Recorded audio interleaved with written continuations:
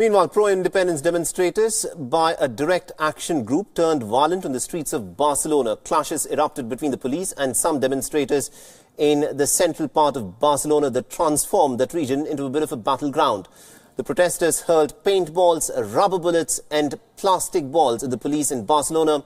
They gathered outside the Spanish National Police headquarters, protesting against the violent police action last week, which saw the conviction of the secessionist leaders, triggering daily demonstrations calling for their immediate release.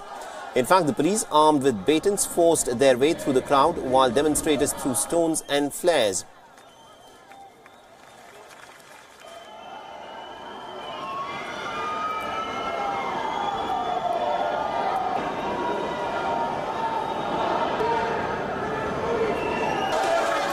And this scene was in complete contrast to the events that had taken place earlier in the day, when as many as about 350 Catalans had marched peacefully through the central part of the city in support of calls from civil rights groups for the jailed separatist leaders to be freed.